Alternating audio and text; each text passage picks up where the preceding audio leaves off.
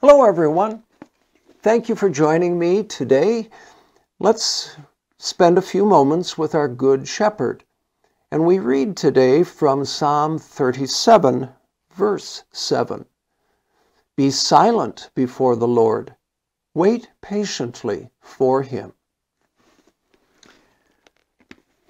Were your children or grandchildren satisfied with what they got for Christmas? Or were they expecting something else? Or were they just expecting more? Even as adults, we can struggle with Christmas wanting.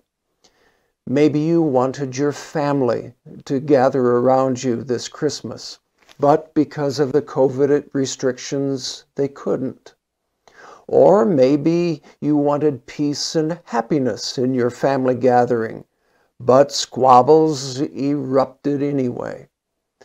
Or perhaps you wanted a simple Christmas, but it got out of hand yet again.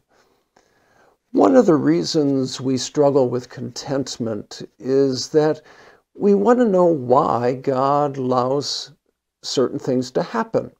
It upsets us that God doesn't offer an explanation, and so we become anxious and discontented with what's going on.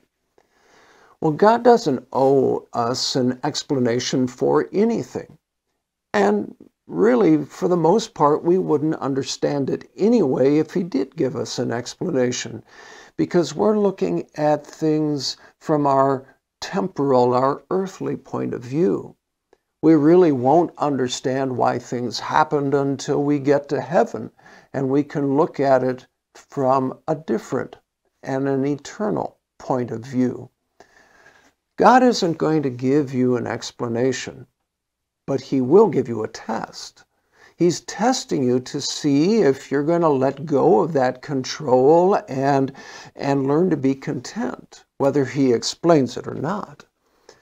When I was a little kid, the only time my classroom in school was quiet was during a test. The teacher would say, "No talking, pick up your pencils and start the test." And the only sound you could hear was the scraping of the pencil on the paper. Even the teacher was quiet. When God is silent in your life, it's not because he's a million miles off. It's because he's giving you a test. The teacher is always silent when the students are taking that test. But the teacher is always there if there is a question or a problem or a need. And God is like that teacher. He's silent, but he's there. When God is silent in your life, your faith is being tested. Will you let go of that control? Will you grab more tightly? Will you learn to be content? Remember the miracle that God worked in sending Jesus. That's proof we can hold on tightly. We pray. Gracious Lord, when you are silent, help me see that you are testing me. And as you test me, help me be content in your love. Amen. Well, my friends, thank you for joining me today. Now, with tomorrow being New Year's Eve and the next day being New Year's, there won't be a special meditation sent out.